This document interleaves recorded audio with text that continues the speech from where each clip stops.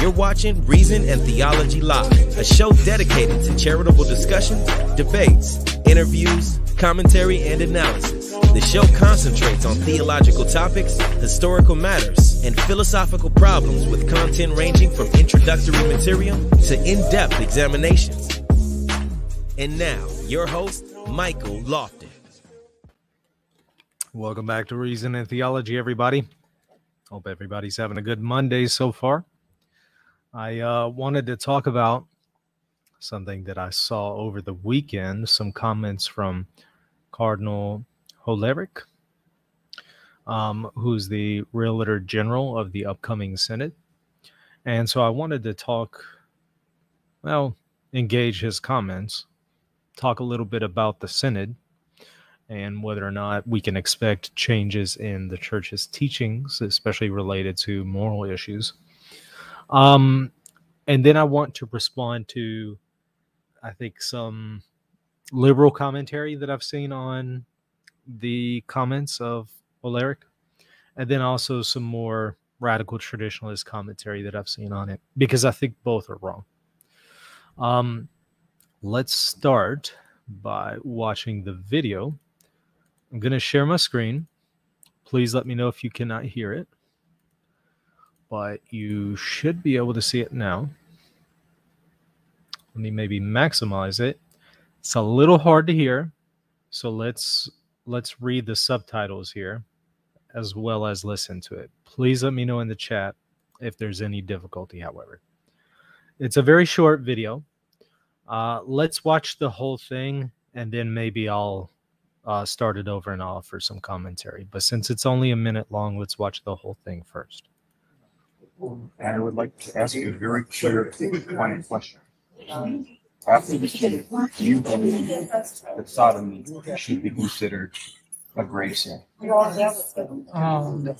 do not know what the Synod will bring. We will now listen to the people of God, what they express. I start getting in reports, the Realtor General of the Senate. And so reading all of that, in September we make a first draft for the continental meetings, which will take place. I think that, first of all, I would never consider sexuality separated from love. The Bible has taught for 2,000 years that sodomy is a sin, an abomination to Christ. But the Bible also said we should stone the woman who is adulteress. The Bible has said that the sun turns around the earth. So the Bible has to give an interpretation to the So the fundamental scriptural teaching on sin. This is not a theological. No. It is. I know that I am in full agreement with Pope Francis. Thank you. All right. I know it's a little hard to understand that because of the audio that we have from the source here.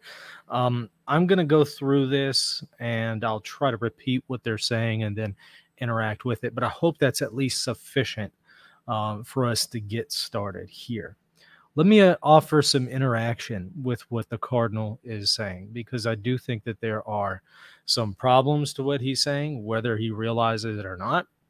To me, doesn't matter, because I think when you're a Cardinal, you should know better. So I think somebody who's already formed in theology and is in a position of especially being a Cardinal, one should already know better. So I can't say that, well, you know what, he's just ignorant. Well, you know what? He doesn't have the luxury to be ignorant about these things. So let me charitably interact with them. So I appreciate this guy, whoever he is. I appreciate that he's asking very straightforward questions. I also appreciate that he's being charitable. I don't know who this guy over here is, but it seems like he got upset by some of the questions, which I found to be interesting. I'm also grateful that the Cardinal is actually attempting to offer some answers.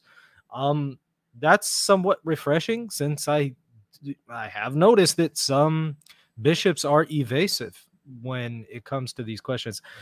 Not that some of his answers might not be evasive, But I mean evasive to the point that they won't even allow themselves to be on camera and answer these questions. So I at least appreciate that the Cardinals willing to do that. But I do think that his position fails in the end. But allow me to explain why. This lay Catholic, presumably, is saying, I would like to ask you a very clear, pointed question about that. Presumably, the Synod on synodality, and its perspective and position, and what all is going to be discussed as far as the ability of synods to modify doctrine locally, with interest, especially with the Germans who want to modify the church's teaching in relation to same-sex unions and same-sex acts. All right, so let's continue. Watch what's said. I'd like to ask you a very clear, pointed question. After the synod, do you believe that sodomy should be considered a grave sin? That's what is asked to the cardinal. Do you believe that sodomy should be considered a grave sin? I do not know what the synod will bring. We will now listen to the people of God, what they express. I start getting in reports. All right. He replies, I do not know what the synod will bring. We now listen to the people of God, what they express. I start getting in reports. Well, a couple of things here. First of all, the synod is not able to change doctrine, which I'll show here in a moment. So whatever the synod brings, it's really irrelevant to his question, because his question related to is the teaching of the church on same-sex unions immutable. The answer to that is going to have to be yes. So what the synod says is kind of irrelevant here, because a synod doesn't have the authority to overturn definitive teachings on morality. The magisterium itself also does not have that authority, of course. Neither do I believe that the magisterium will actually attempt to do so. Since even the non-definitive teachings of the church are protected by the Holy Spirit insofar as they will be safe, theologically safe. So you would not have something in them that is going to be destructive to souls if one were to give religious submission of intellect and will to them. So the magisterium itself won't even be able to, or will even try to overturn this. Now, what you will have are individuals who are members of the magisterium who will try to overturn it. And here I'm talking, when I say the magisterium, I'm not talking about a local bishop in their magisterium. You can have all kinds of bishops locally saying all kinds of heretical things. I'm not talking about that. When I refer to the magisterium here, I'm talking about the universal magisterium in its universal organs. So the Pope speaking universally, or an ecumenical council speaking universally. I'm not talking about a local bishop teaching in his local magisterium. That obviously, you know, somebody in that situation could teach heresy. Even local councils and local synods, whenever they carried magisterial authority in church history, even those can be heretical. And that's obviously happened multiple times. I mean, just think of Ephesus 449. And I could give many other instances. There are iconoclast synods that have taught against the Orthodox understanding of icons. So against the iconophiles. So that's not what I'm talking about when I talk about the magisterium won't try to change. I'm talking about the universal magisterium. So the Pope won't, in a universal document, even if it's non-definitive, say something that would completely overturn the church's teaching, or at least attempt to. That won't happen. So that's where I part ways with some conservative and traditional commentators who will say, well, the church can't overturn this teaching, but it could teach something in its non-definitive teachings that's contrary to tradition. I want to say, wait, no, that's also not true. That's somewhat just as problematic as the liberals who are trying to overturn the church's teaching here. Those who are conservative, who are offering that commentary, whether they realize it or not, they're offering me a position that's just as untenable as a liberal who tells me, the church can change its teachings on morality here. So I want to say both of those are wrong. But he says, we listen to the people of God. Okay, all right. Some of the people of God are wrong, though. I mean, we do need to listen to them, obviously. But sometimes they're wrong. So that doesn't answer the question on whether or not this would change after the synod. He says he starts to get in reports. Let's continue. Reports to the Redemptor General and the Senate.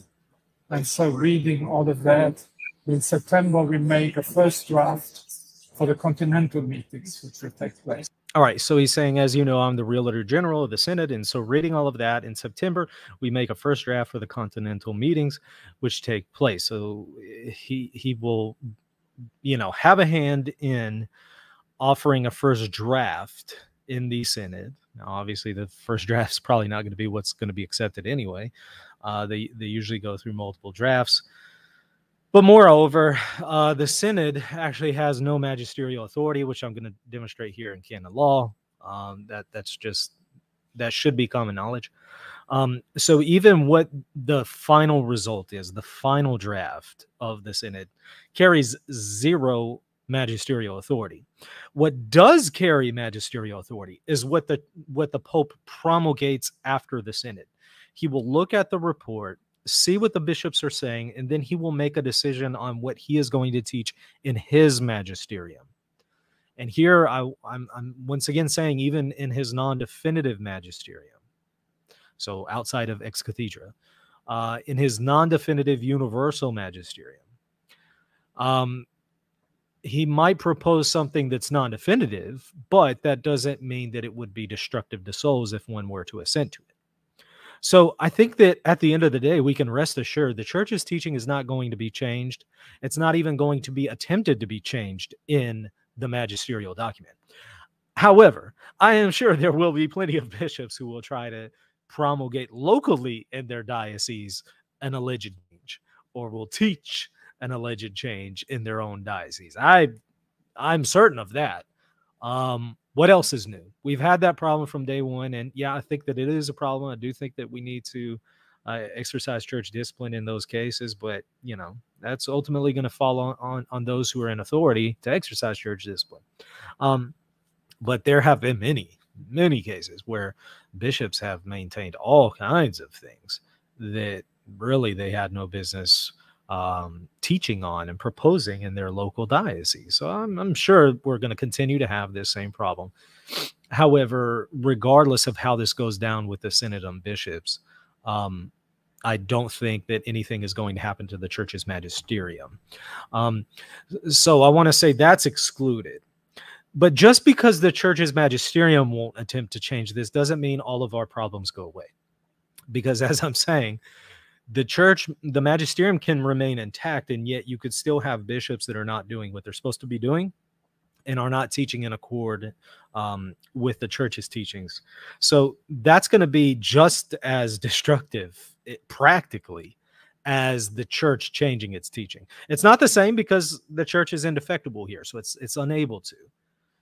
But I'm just saying practically, you don't have to change church teachings to destroy souls. You could just simply corrupt souls by false teachings on a local level and not exercising church discipline. That could certainly corrupt souls. And frankly, that's all Satan has to do. He doesn't have to worry about changing teachings in the magisterium. He just simply has to corrupt souls in a lower level than that. And it is true he is the Realtor General, but we're going to look at what his role is here in just a moment, according to the Vatican, what that means that he's a Realtor General. But let's first continue with the video.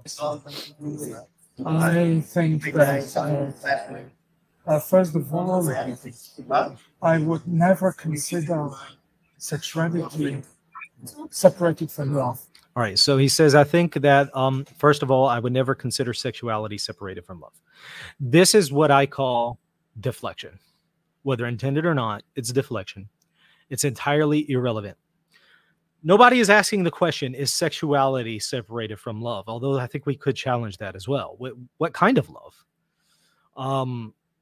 I would imagine there are some sexual acts that they're not separated from love, but they're disordered love, right? It's a disordered form of love. So it's irrelevant whether or not sexuality is separated from love. The question is, what kind of love is it? Is it a proper order of love? Is it a proper application of love? Those are the kinds of questions we need to ask. This is a red herring. This is a rabbit trail. It has nothing to do ultimately with the question. Doesn't matter if you think that sexuality is not separated from love. That does not impact whether or not same-sex acts are disordered. Because again, one might be employing a disordered form of love in these sexual acts. So again, it's a red herring. So anybody who goes down this route with me, I already know, you know what, you're deflecting. Whether you realize it or not, you intend it or not, you're not really engaging the question. And I could say I do suspect whenever a person goes down this route that they might be intentionally deflecting.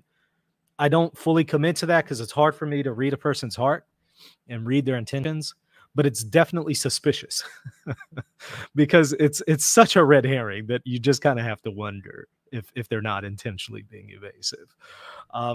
So this is irrelevant.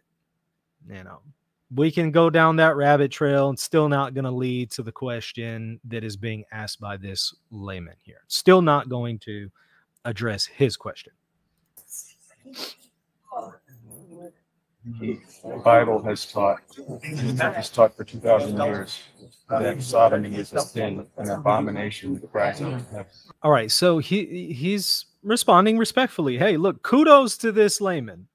And you know what? Kudos, again, also to the cardinal insofar as he's allowing himself to be filmed and he's trying somewhat maybe to answer the questions. He's at least doing more than most that I've seen. However, obviously, I do think that the cardinal is problematic. But kudos to the layman, being respectful. I appreciate that from him. But he's being straight to the point. He's not going down that rabbit trail with the cardinal. Probably because he's limited on time. I wouldn't go down that rabbit trail either. I would stick to the point. He says the Bible has taught, the church has taught for 2,000 years, or the Bible has taught and the church has taught for 2,000 years that sodomy is a sin, an abomination that cries out to heaven. Now here's what the cardinal says in response. But the Bible also said we should stone the woman who is an idolatress. The Bible has said that the sun turns around the earth. So the Bible has to give an interpretation. All right. So he says, but the Bible also said we should stone the woman who is an adulteress. The Bible also said that the sun turns around the earth. So the Bible has to give an interpretation to the Bible. That's what he says. Okay. First thing here. The Bible says that we should stone a woman who is an adulteress. Okay, does that mean that adultery is no longer intrinsically evil?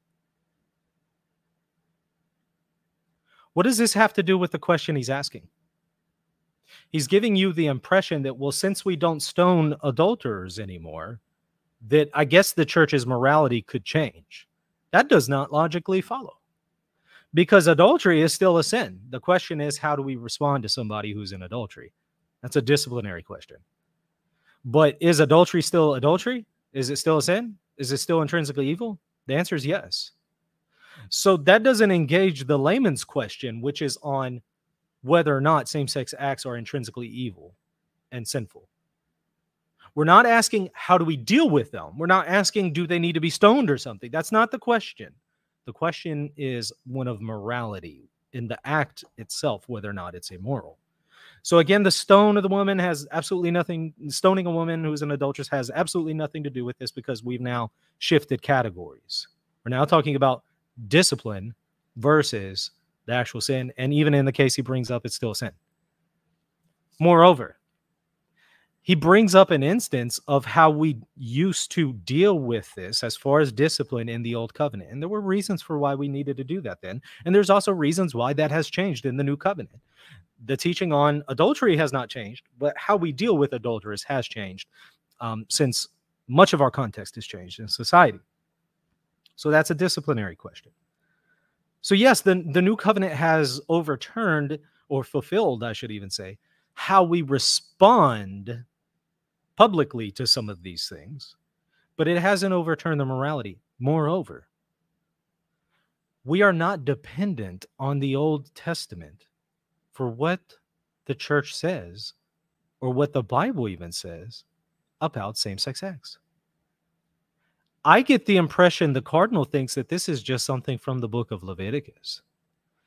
But unfortunately, I hate to break the news to people who might not know, but it's actually the New Testament that confirms the immorality of same-sex acts. It's not just something from Leviticus that's somehow no longer applicable in the New Covenant. The stoning of individuals is no longer applicable. But in the New Covenant, the acts, same-sex acts, are still considered gravely immoral. And you can see this in the book of Romans, chapter 1, and you can also see this in the book of 1 Corinthians, among others. So the cardinal is not engaging the New Covenant's teaching and the New Testament's teaching and God's teaching on same-sex acts. I also suspect that he might be presuming that there are errors in sacred scripture, that what scripture proposes could be erroneous. I get that suspicion by the next example he's going to try to use. I don't believe that there are errors in anything that the sacred author proposes.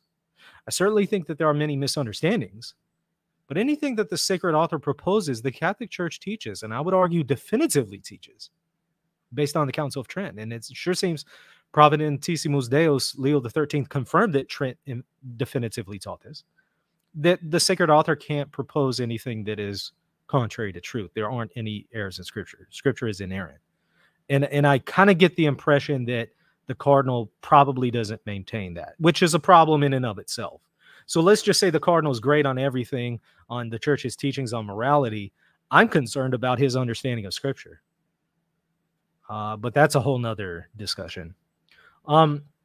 So once again, the Old Covenant discipline on adulterers doesn't change that adultery is immoral. Therefore, it doesn't change whether or not same-sex acts are immoral. Moreover, the New Covenant confirms in the New Testament the immorality of same-sex acts, just as it does adultery. So he's not engaging that. He also says the Bible has said that the sun turns around the earth. All right. Is the sacred author actually proposing scientifically that the sun turns around the earth? Is he proposing that? Or is the sacred author just simply describing a situation with how it appears to the senses? Phenomenological language, as it's called.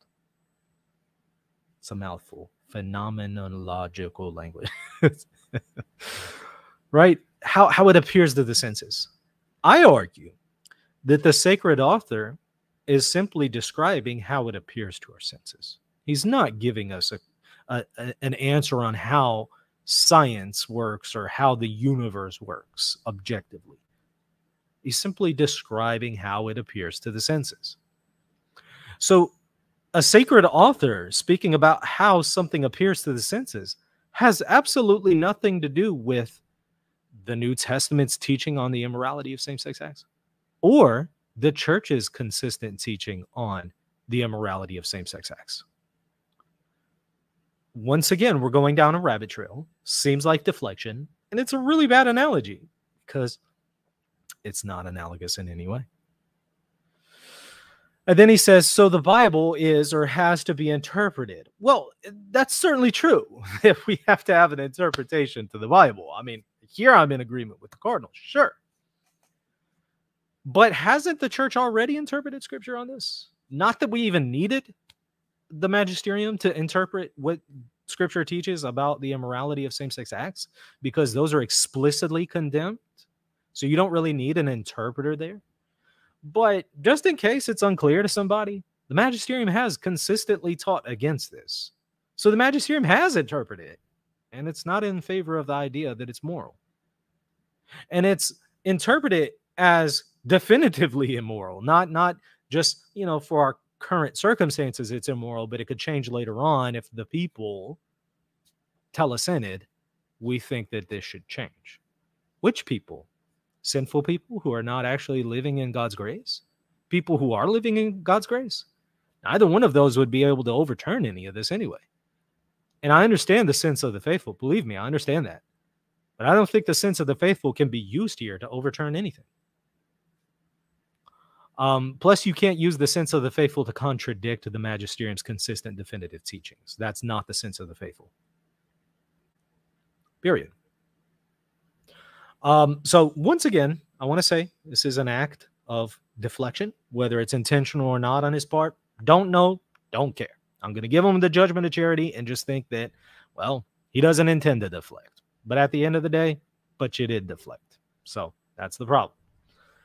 So the fundamental scriptural teaching on sin. This is not a theological. No. See, this guy over here seems to get upset. Let me read what he said. The layman respectfully asks, so the fundamental scriptural teaching on sin is being changed?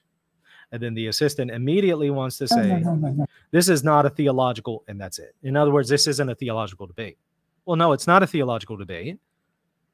This is a legitimate question that a layman is asking. I think to say, this is not a theological debate, and to try to avoid the question at this point is being evasive and is not being fair to people when they're asking sincere questions. So the guy over here in the middle, I don't know what his deal is, but I think that he's taking the wrong approach here. Just simply trying to avoid the issue is not helping anybody. So the cardinal says, no. There's a, I know that I'm in full agreement with Pope Francis. What does that mean? What does that mean? You're in full agreement with Pope Francis on what? Does Pope Francis teach that the church's teaching on same-sex acts can change? If so, where? You're in full agreement with him that the church can't reverse these things? Is that why you said no? Because it does seem that there's things that Pope Francis has said that would indicate that he doesn't think the church's teachings can change here. So when you say you're in full agreement with Pope Francis, on what? And then how do I know? Do you think you're in full agreement with him, but you're not? Are you in fact? And again, on what? Because to me, when I look at Pope Francis, there's some things that he says that I don't think that it would say, hey, it's okay to overturn the church's consistent teachings on morality here. I don't see that. Now, maybe I'm wrong. Maybe Pope Francis has said that somewhere. I've seen his comments, believe me. But none of those would lead me to this conclusion from what I've seen. However, there are some things that he said that would make me think that he doesn't think that we can take that route. Moreover, it doesn't really matter what Pope Francis's personal opinion is here anyway. Let's say Pope Francis has a deficient understanding of the church's magisterium on this issue. That's still irrelevant to me because what has he actually promulgated that has overturned this?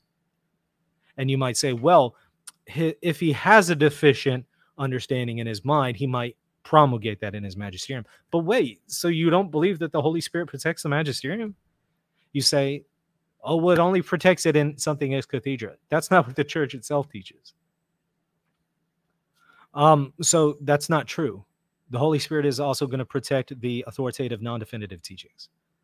So I don't think that the Holy Spirit would even allow Pope Francis to impose some kind of deficient understanding, even if he has one. And I still haven't conceded that he has one here. But again, if he does, and the Cardinal and the Pope just have deficient understandings personally, that's not going to overturn the magisterium. Now, I grant that could still do some destruction, right? It could certainly do destruction. As I've said, you don't have to change the church's teachings to destroy souls. And I'm not saying that Pope Francis intends to. I'm just saying net result. A pope could be completely immoral in his behavior. He doesn't touch the magisterium, but let's say he's living scandalously. Wouldn't that destroy some souls? Yes. Well, it didn't touch the magisterium, right? But you don't have to in order to be a scandal to people. That's true of every individual. That's true of a pope. That's true of a bishop. That's true of me as a layman. That's true of everybody. We can all be a stumbling block to people in the way that we live. That still doesn't touch on the matter of what the gentleman is asking here on whether or not the church's teaching has changed or can change. So I don't think that the Cardinal really engaged his questions, but I'm at least glad that, hey, he tried to somewhat and allowed himself to be videotaped for it. I'll give him that. A lot of people won't do that these days. But I appreciate the way this layman responded. I really appreciate it. Watch this. I know that I am in full agreement with Pope Francis. Thank you. God bless. He says, thank you for your time. God bless. I appreciate that. That's the right way to respond. We don't need to respond to them in a way that's going to confirm their suspicions about us, that we are dissenters and that we're just out to get them or something. We need to show them that we love Christ, we love the church, and we just simply want to be faithful to Christ and his teachings and the teachings of the church. They need to see that. So I appreciate the way he handled himself there. And, you know, I am disappointed at the end of the day in the Cardinal, because I think that, number one, it shows the Cardinal has some deficient understandings about the faith, and he didn't really engage the question sufficiently, in my estimation. But let's watch this response that was offered. Well, let's actually see two responses. First of all, there's, I guess, a traditionalist. He says, I stand with Father Altman here. I haven't really looked at his profile. I'm just pulling it up. So I guess he's a radical traditionalist. What percentage age of Catholics you know are aware that the Pope is on board with the efforts of Cardinal Hollerich, a key synod leader, to redefine doctrine on this? But wait, how do you know that he's on board with that? You might say, well, he chose him as the realtor, right? Or relator, however you want to pronounce it. Realtor general. Doesn't that mean that he's on board with his views? Not necessarily. Not necessarily. I'm still a little unclear what the Cardinal actually believes about this, but I suspect that his views are probably deficient here. Does that then mean that Pope Francis's views are deficient? Not necessarily, but it could be. Maybe Pope Francis does have some deficient views here. Maybe Pope Francis does think that the church's teaching here could change. I still don't believe that he's going to promulgate a document in his magisterium overturning that, for the reasons why I've explained. So I'm not alarmed, although I am concerned if there's an individual who has a deficient understanding, including the Holy Father. That is concerning, because there are additional problems that could happen as a result of that don't touch on the church's magisterium. So it's certainly problematic if it's true, but I want to say it doesn't logically follow. So I think that the radical traditionalist here has taken a leap. Moreover, the church itself says that the Synod of Bishops does not have the authority to overturn anything. Canon 343, it's for the Synod of Bishops to discuss the question for consideration and express its wishes, but to resolve them, but not to resolve them or issue decrees about them, unless in certain cases the Roman Pontiff has endowed it with deliberative power, which he has not, and no Pope has, in which case he ratifies the decisions of the Synod. In other words, the opinion of the Synod of Bishops is just that. It's an opinion. And they'll give it to the Pope and he'll consider it. At the end of the day, whether or not it's actually going to be taught boils down to the Pope's magisterium. So the Synod of Bishops doesn't have the authority to change anything. What is the Realtor General? Here's what he is. The person who coordinates the discussion on the theme of the Synod Assembly and the elaboration of any documents to be submitted to the Assembly. So he coordinates the discussions. Does he have the authority to change any teaching? No.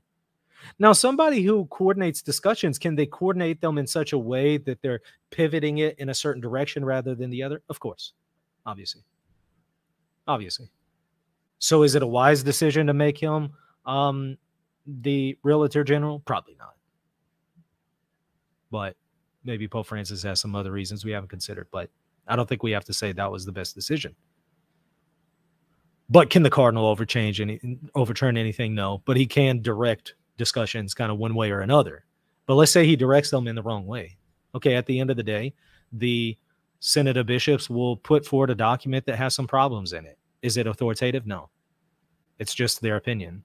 Okay, so an opinion is now given to the Pope. All right. What's the Pope now going to do? You might say, well, if he's given a bad opinion, then he's going to promulgate a false teaching. Again, do you believe that the Holy Spirit guides the magisterium or not? Even if he's given a bad opinion, it doesn't mean he's going to promulgate something bad in his magisterium. So I don't agree with the response here of this individual on Twitter, the radical traditionalist. I also don't agree with what seems to be a liberal who's commenting on this. Here's what they say. I wish he would have asked Cardinal Hollerich about the ordination of women. Well, why do we have to do that when Ordinatio Sacerdotales already definitively settled it, which was already definitively settled before Ordinatio Sacerdotales? Anyway, if you're in the church hoping that it's going to change its teachings on ordination of women, you might be in the wrong church. You might want to consider your reasons for being in the church.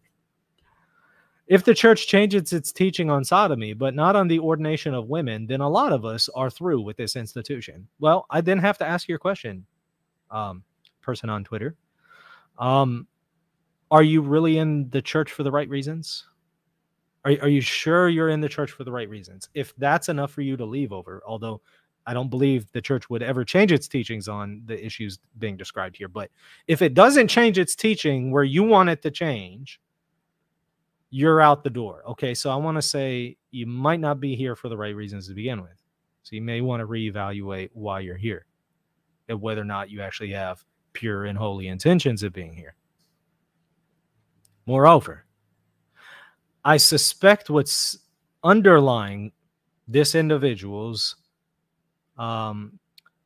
comments here is they're really in the church at the end of the day for some other reason than I want to follow Christ and obey him. Because if you want to follow Christ and obey him, you're going to follow his teachings regardless of whether or not they line up with what you want. So even if you want the church to change its teachings on these issues, that's not the question. The question isn't what you want. The question is, what has Christ given us? And do we have the authority to change that? And if the answers to those questions are no, then it doesn't matter what you want. Doesn't matter what your personal preference is. Doesn't matter what your Christmas wish list is for Jesus. It doesn't matter. Are you going to conform yourself to Christ? You're supposed to be conformed into the image and likeness of Christ. Are you willing to do that? Or are you going to say, you know what, Jesus, I only serve you if you happen to fall in agreement with what I believe? If that's your approach, that's the exact opposite of what we should be doing here, right? What it is we follow Christ first, and then we listen to him.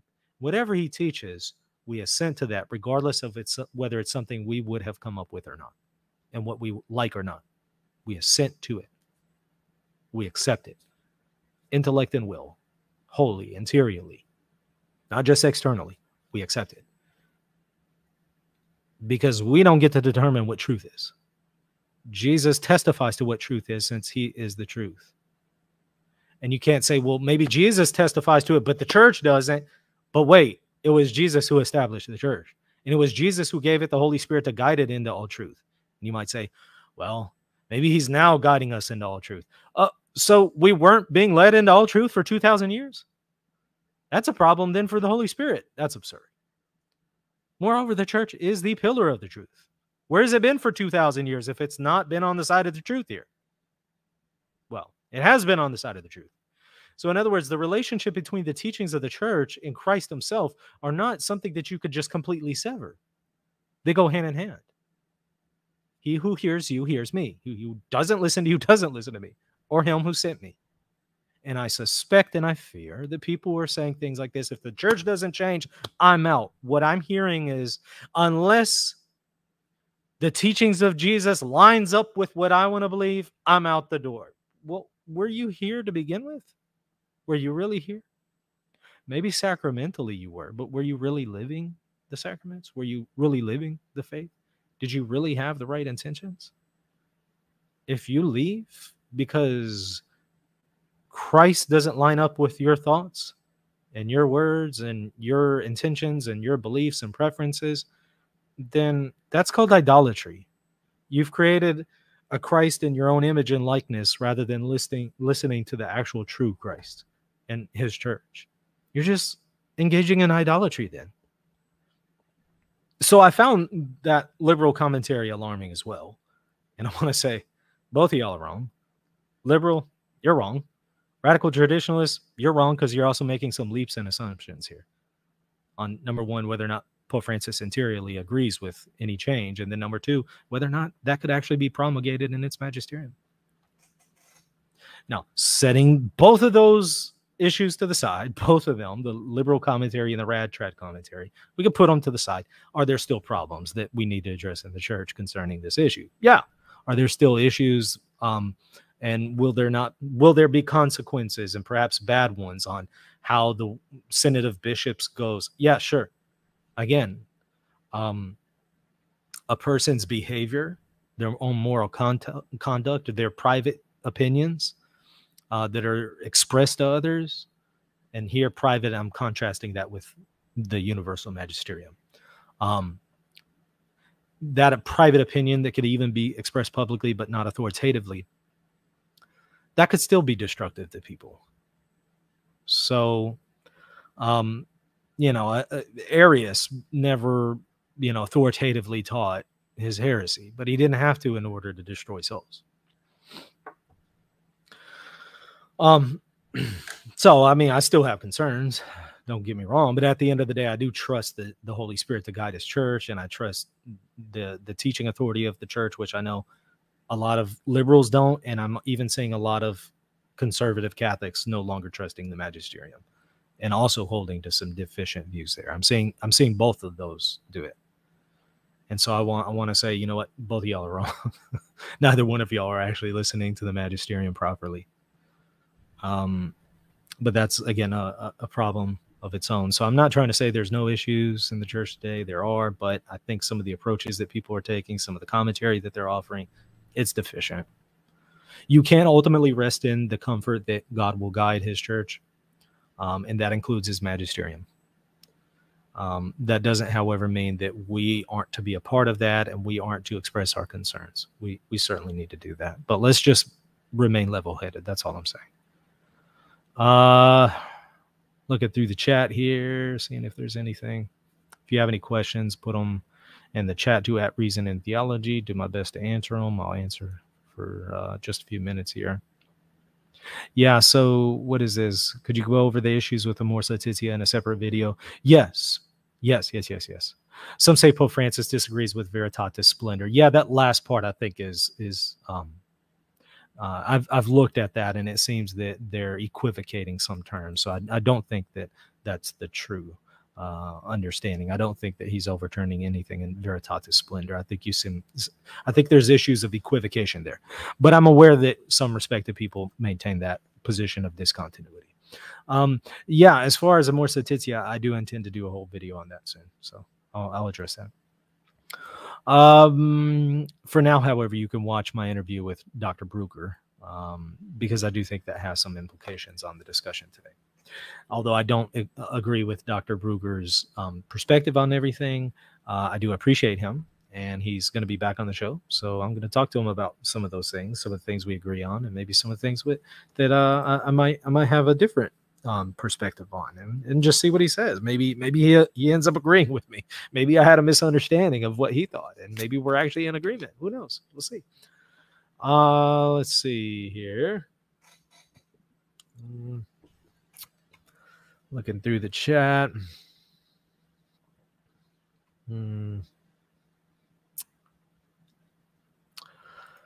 I thoroughly enjoyed this stream. Thank you. Appreciate it. Hope it has brought you some peace, because there are people flipping out right now on social media thinking that the world is almost over and that the church has lost its ways. I do believe there are some people in the church who have lost their way. But the church is not headed to destruction. It's not what it is. Let's keep a level-headed approach here. Okay, so here's a great question from Pish. Even if papal documents are safe, can the ambiguities of these documents be harmful per se? This is a good question. Perceptive, very perceptive. Good question. Okay. I want to answer your question, yes. However, I would challenge the vast majority of instances that people try to use as a case of ambiguity. But here's why I would say, yeah, an ambiguity could be harmful. But it's not necessarily because of the creator of the document, but it's more on part of the interpreter who's interpreting it in a discontinuous way. So we have obligations as in people who are reading a document to read it in a harmonious sense. So if you're reading it with discontinuity, you better make sure that you've crossed your T's, dotted your I's, and the vast majority of people don't. So I want to say the problem isn't necessarily the magisterium there. The problem is the individual who's then reading it and interpreting it in a negative way. Now you might say, but the church could be more clear in it. Yeah, I agree. I agree. Is that necessarily harmful to souls? No, but it isn't also the best way to guide souls either. Now, is it? No, it isn't. So when we say safe, we don't mean the best way. We don't mean the most prudent. We don't mean the best expressed. But what we're saying is if I assent to it, I won't go to hell. That's what we're saying. If you assent to the proper understanding of the text, are you going to go to hell? No. Can you twist the text and read it in a discontinuous way? In a way that is now discontinuous with sacred tradition, and will that impact your soul? Maybe. But that's not exactly because of the magisterium. That's now more you as an interpreter that have faults. However, the magisterium could have done a better job at making it more explicit. I grant that. The problem here is we've had this problem from day one. Nicaea 1 doesn't sufficiently address the consubstantiality of the Holy Spirit. It just doesn't. It doesn't. That was not addressed at the council. Partly because there would have been some fathers there that wouldn't have accepted it. Did Ephesus really address everything? No. Some of the 12 anathemas sounded Apollinarian because, as I showed, Cyril unknowingly, he thought he was drawing on Athanasius. It was actually pseudo-Athanasius was an Apollinarian. So Cyril, not being an Apollinarian, rejecting Apollinarianism, was drawing on Apollinarian content to express his theology. That was just confusing everybody. And that's then read in the Acts of Ephesus. So then some people started thinking, well, Cyril and Ephesus are Apollinarians. They're not. but you can understand why some people would have that suspicion. John of Antioch did. You might say, well, again, it's not legitimate. Okay, but it was still pretty ambiguous, right? Or somewhat ambiguous. I don't fault, again, Cyril or Ephesus, but I'm just saying it can sound Apollinarian, and you can then twist it.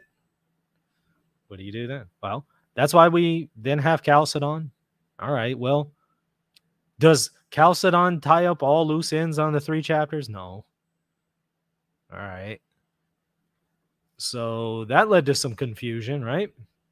And so you had a lot of discord and ambiguity going on there, and then Constantinople tried to tie that up, but not so sure it really was successful in the end. Constantinople too, since we still have a schism over this issue. I'm not so sure it was entirely successful, although I accept Ephesus, Chalcedon, and Constantinople too. Don't get me wrong. I'm just saying I'm not so sure that it cleared up all the ambiguities. And then we have the 6th Ecumenical Council to tie up more loose ends. Because there's some things that if you take Cyril the wrong way, you take Ephesus the wrong way, it's then going to sound like, well, Jesus doesn't have 2 wills. So monothelitism. Now we have that whole controversy. So again, we can continue to do this with all of, most of the councils. There's ambiguities there. Are the ambiguities necessarily harmful to souls?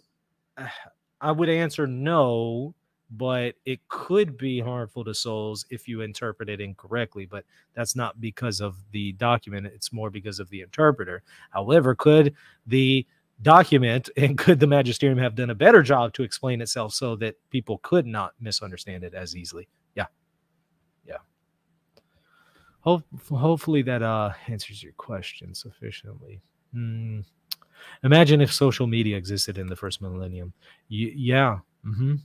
Imagine it existed in the time of Ephesus, Chalcedon, and Constantinople II, and Constantinople III, and Nicaea II, and Nicaea I for that matter. Let's just go ahead and throw it in for good measure. Imagine all of the 7 councils there, the first 7 ecumenical councils. Throw in the 8th too. That one was pretty. All kinds of twists and turns there. Imagine the first 8 ecumenical councils. We had social media for them. You think things today are bad? You just haven't read church history for some of these things. Some pretty wacky stuff going on. A lot of confusion in pretty much every age of the church. Okay, what else?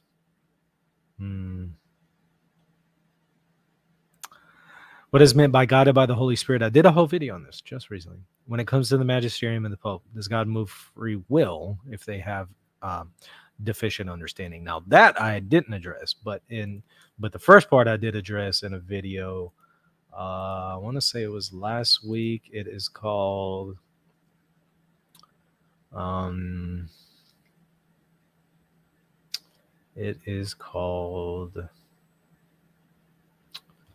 well, can disciplinary decrees be harmful to souls? That obviously what I'm going to say there also then applies to non-definitive teachings, because if it applies to a disciplinary decree, it would apply to things higher to that, such as non-definitive teachings. So watch that one. But in answer to your second question, does God move free will if they have deficient understanding? Now, that's a good question. I don't think that God overrides free will, but I just think providentially he's not going to allow that person to express that deficient understanding in a magisterial document. How does that work? I don't know. Ask God. Don't know. I don't think he's overriding free will, though.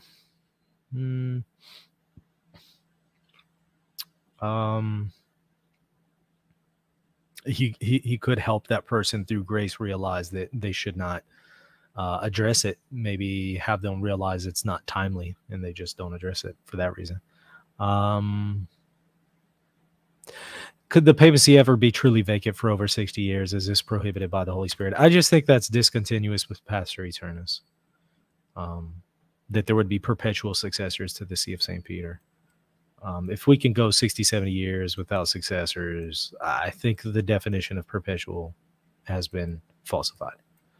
So I think Vatican I has been falsified if you take the Sedevacantist view, which is why a lot of Sedevacantists don't remain Sedevacantists and they become Eastern Orthodox, because they connect the dots.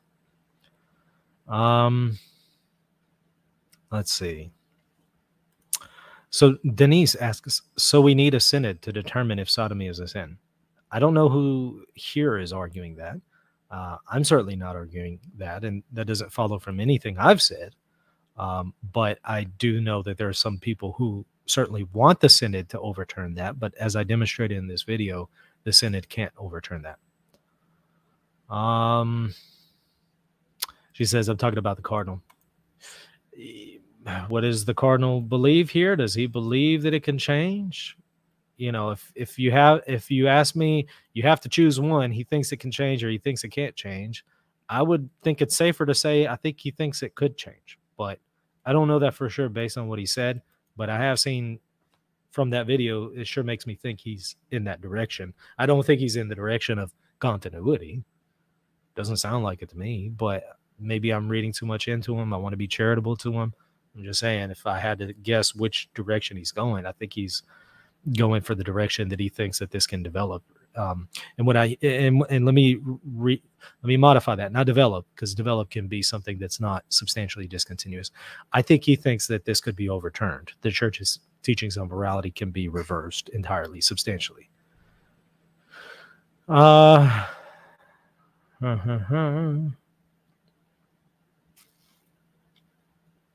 Okay. Seeing a lot of questions that aren't relevant to our topic here. So hold those perhaps for a video where I do an Ask Me Anything, and I'd be happy to answer them. For these, I'm going to try to stick to something that's relevant to here. Yeah, so what's the difference between withholding assent and dissenting, as stated in Donum Veritatis? Yeah, so I used to think that there wasn't a difference, but there actually is a difference. There is a difference between an inability to assent to something, you know, struggling to assent. You're open to assent to it if you can see how it's the case, right? So you're open to assent to it, but you just haven't committed to assenting to it. There's a difference between that and dissenting. Dissenting is I'm opposed to this. I am going to oppose it.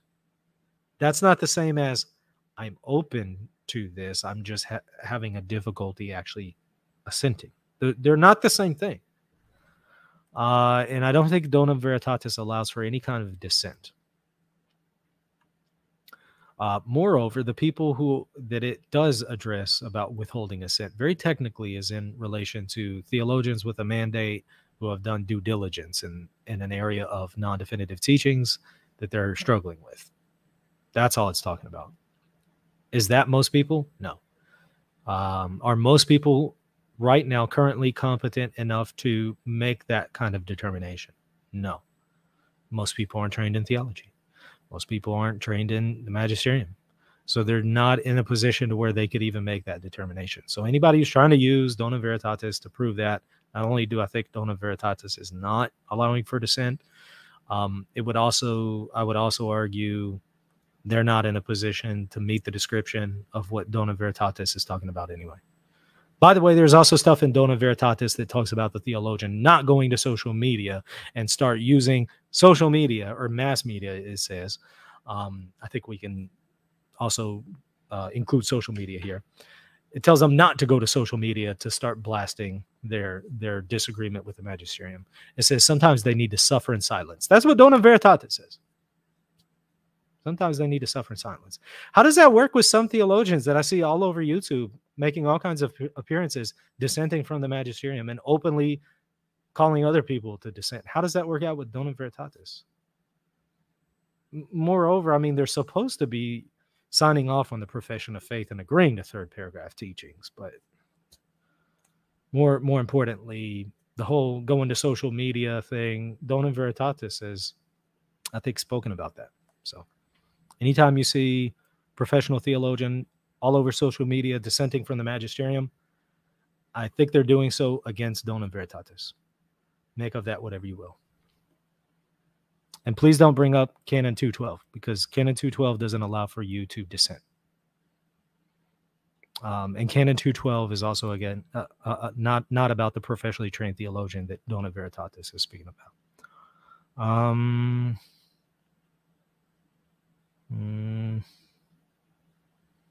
Let's see.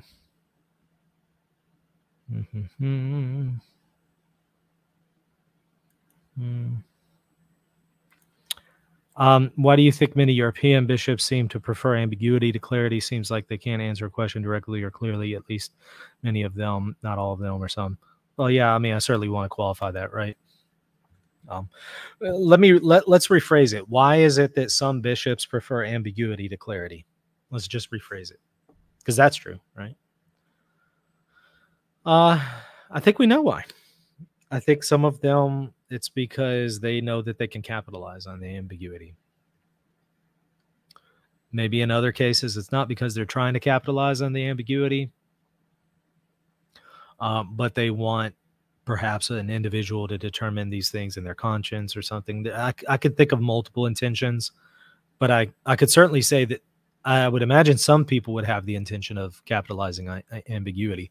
I hesitate to accuse any individual of that because I would have to then know their intentions, and it's kind of hard to read a person's intentions unless you're really just certain, and it's so painfully obvious by their external behavior. I try to avoid the interior judgments.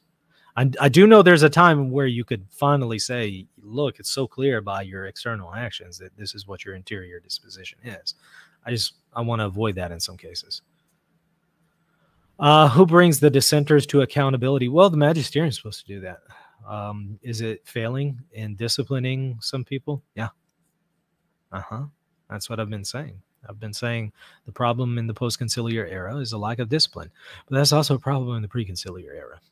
Many aspects of the pre-conciliar era. People were tolerated to say all kinds of things that they should have never tolerated or maintained. Thank you for the super chat. Can someone argue that Catholic rulings on gay marriage were a scientific mistake, a la geocentrism? So what you have to be able to do is say that the question on same-sex acts and then unions is one entirely of science and fact. And I would say it's not entirely one of science and fact. It includes acts of morality. And that is within the competency of the church to weigh in on acts of morality. Whereas geocentrism doesn't per se deal with matters of faith or morals, despite some fathers thinking that it did. It doesn't per se. It's more an issue of fact and science, not necessarily faith and morals. Now, one might say, but you have secondary objects of infallibility where the church can rule on a matter of fact. Yes, but those are matter of facts that are intimately related to something in sacred scripture. Somebody might argue, well, geocentrism is one of those factual matters that directly relates to the book of Joshua or something like that. I understand that you think that privately, but the magisterium doesn't agree with you. And it's the magisterium that gets to make that judgment, not you as an individual. So are we going to now say that the magisterium has defected from the faith? Or are we going to say, well, no, I don't get to determine those things privately. I don't get to determine what is a secondary object of infallibility over against the magisterium. I don't get to do that. The magisterium does. And the magisterium hasn't weighed in on the issue of this matter definitively. Though I know that there are some people who argue that. But again, that's them privately arguing it when it's clear that the church is not arguing that. Okay. Didn't the Western Schism have a 40-year-long empty papacy? No. Go check your facts again. The length of the Western Schism doesn't mean that there was a period of time where the see was vacant. Those are not the same thing. Michael says, great discussion. Michael, I appreciate you take the time to address. Thanks. I appreciate it. Hope this has been helpful. Okay. Let's see. Okay.